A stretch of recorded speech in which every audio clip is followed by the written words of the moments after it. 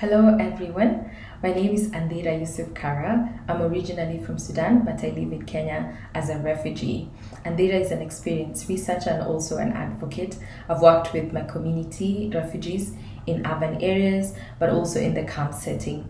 I've also worked with other international organizations and aid organizations, including the African Union. I like to describe myself simply as a proactive refugee young woman who loves to work with her community to make it a better place. Well, as I reflect today, I would like to start with a little bit of background.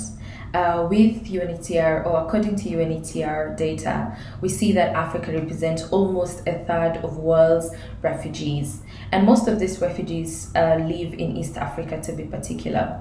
Unfortunately, most of these African states uphold very restrictive policies towards refugee hosting, and Kenya has been hosting protected refugees since the 90s, which means refugees have been hosted in Kenya since the 90s without a proper solutions to them 30 years later. Most of these refugees are young people who have fled various atrocities and are looking forward to brighter future. And in Kenya, to be particular, refugees live in two large camps, namely Dadaab refugee camp and Kakuma refugee camp, with lots of challenges facing these young refugees. The young refugees are the most resilient and determined young Africans.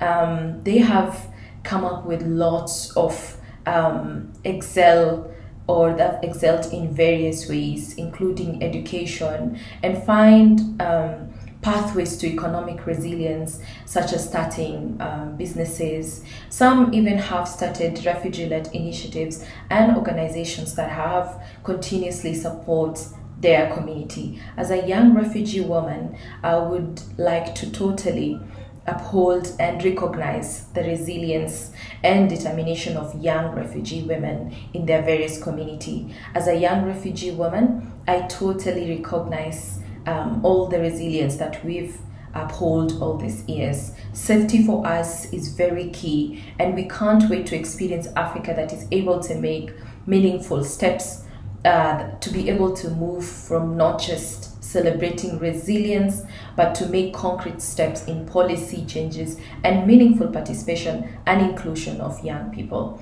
Let's walk the talk and help whoever, wherever, and whenever to be safe in this beautiful continent of ours. On this day, I celebrate every young refugee, and particularly young refugee women. Thank you.